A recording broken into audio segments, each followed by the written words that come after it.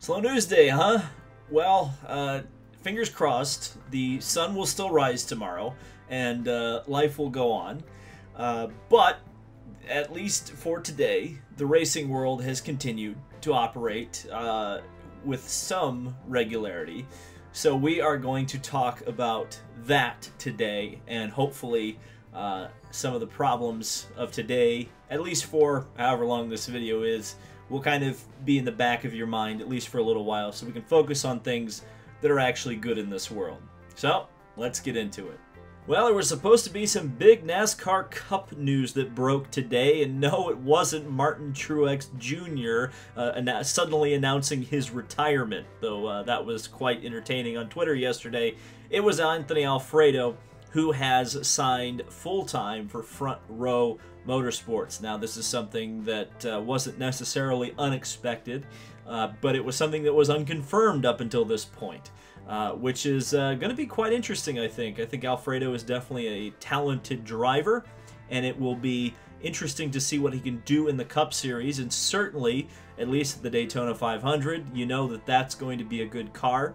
So I would wonder if he's going to maybe surprise some people in that first race of the season. Speaking of the Daytona 500, I got to give a shout out to Ryan Gavel, who made the list that I talked about yesterday. And as it turned out, I knew I recognized the name because he is a subscriber of this channel. So thank you, Ryan, for providing that list to the internet. And actually, I need to give another shout out to Ryan because he updated the list today. So I will leave a link in the description for those of you who want to check out what he has uncovered between yesterday and today. But I think one of the most important things that I got from the list, just taking a look at it, was that he has now got 48 cars on the Daytona 500, or his provisional Daytona 500 entry list. So I think that gives us a really good opportunity to see some really exciting duels to see who will get into the final 40th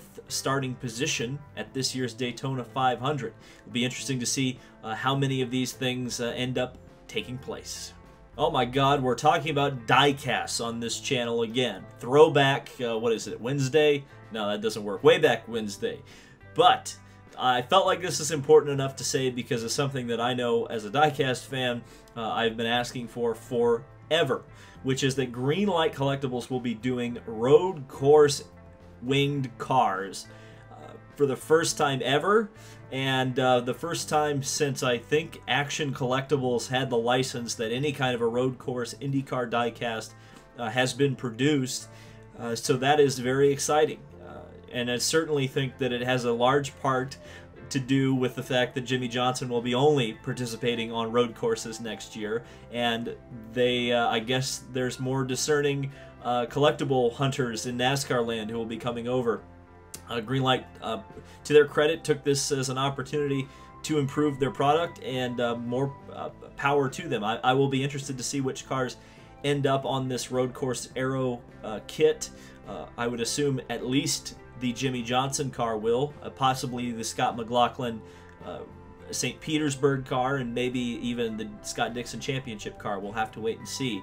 But again, this is something that will be very exciting, I think, for diecast collectors going on. And again, big shout out to Greenlight to finally listening and doing the way the Indy cars are making Indy cars that look like they do for what is unfortunately now about 90% of the season, the big wangs. So we got an update on the GTLM class for next year, or for this year, in the Rolex 24 and beyond in the IMSA WeatherTech Sports Car Championship, and it of course involves WeatherTech, as the WeatherTech team will be moving up to the GTLM category next year in 2021 for the full season.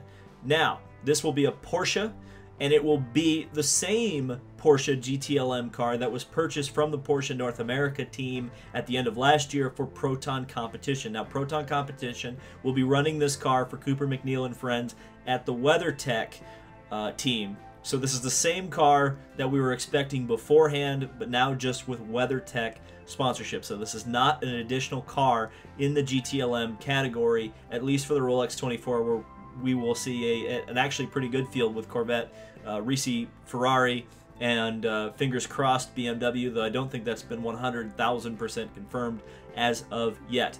But at the very least, it means that the Corvettes will have someone to race throughout the entire season, as again, this car will be a full-time competitor in the WeatherTech Series. And finally, we've already talked about it on this channel, but it was made official today. The Grand Prix of St. Petersburg, which was to be the IndyCar season opener, has been delayed to April 25th of this year. That currently means that Barber Motorsports Park will become the season opener for IndyCar on April 11th. So IndyCar themselves have claimed that this is COVID related. While I think that's good PR, I would say I don't think this is necessarily COVID related, delaying something a month, especially in Florida, and especially when they race there in October with no vaccine. And honestly, looking at it, if there was really a major COVID concern, you would be looking at the Rolex 24 getting delayed, which it hasn't. You'd be looking at the Daytona 500 getting delayed, which it hasn't. I have said this before, I really think it's because IndyCar wants to condense the schedule a little bit to try to save some money and continue momentum. And again, I feel like you probably haven't been paying attention if you think that things are going to vastly improve in a month, especially when we're talking March of 2020 versus April of 2020. I just don't think that's going to make a significant difference in any kind of metric or goalpost that's going to mean any kind of normalcy is going to return to this world we're living in. But I do think this is a good thing. Again, condensing the schedule, that's something that, and not necessarily making the season shorter. I mean condensing the schedule in the respect of you don't have momentum killing 1 month or 2 month gaps in between races, especially at the beginning of the season before the Indy 500. I guess it makes sense with the Olympic break in the summer, just from the perspective of NBC Sports isn't going to want to, or even if you ran a race, they would stick you on CNBC or worse, and that's not good for anybody. So it's kind of a lose-lose situation with the Olympics. But in the beginning of the season, where there isn't quite as much sports competition, I definitely think that this was the right move.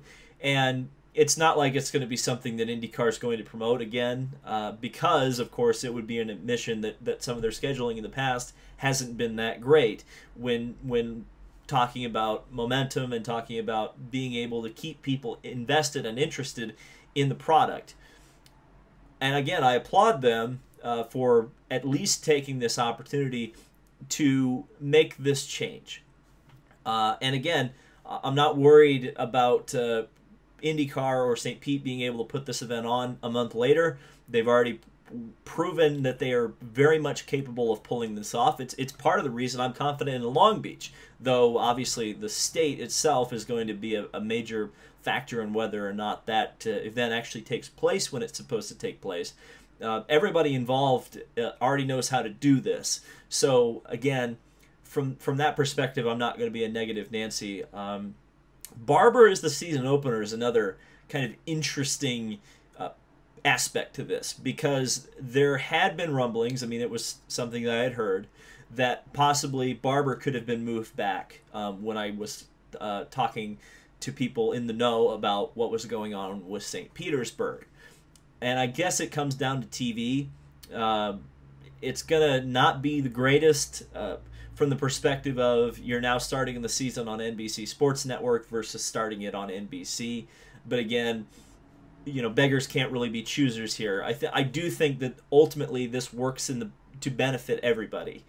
And from the perspective of the teams, you're not going to, unfortunately for some of the people working in the series, you're not going to have to bring in employees a month early and then keep them on the payroll sitting around doing nothing for a full month. You'll be able to bring them in for Barber, and then it'll be a pretty straight shot until the summer break for the Olympics. It works for the fans who may be planning to attend St. Petersburg because, yes, indeed, it does give an extra month for those people who want to get a vaccine or are able to get a vaccine at that time. So that works for a peace of mind sort of thing for people who would be traveling to attend this race. So it could help the attendance. Of course, that also helps the St. Petersburg Grand Prix and Green Savory promotions. If they are able to sell more tickets, that's good for everybody involved. And again, I do think this is a good thing at the end of the day. And I do appreciate as well that it seems like we are becoming able to adapt to these sort of things. And that's nice. Certainly, I think a lot of people were caught off guard with what was going on in 2020, and no doubt about it. Those were unprecedented times. We're still living in unprecedented times, to be fair. And you know, I don't want to go too far down the speculation rabbit hole, but I would suspect this is probably not going to be the last schedule change.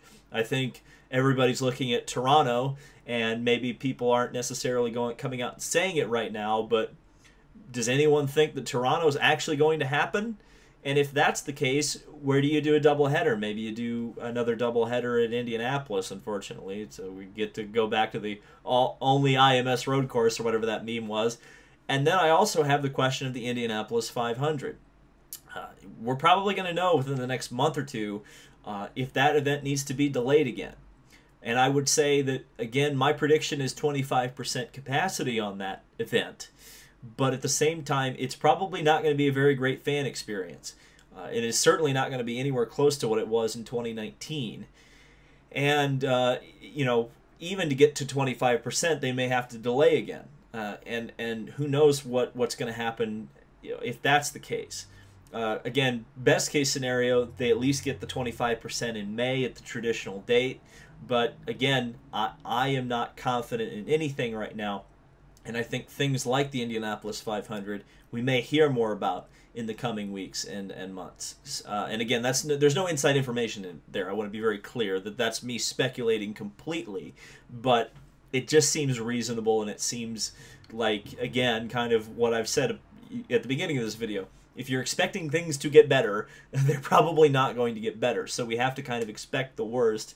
And, you know, it's not necessarily the worst if it does actually mean that people can actually attend this year's Indianapolis 500. But I would not be surprised at all if that particular event gets delayed.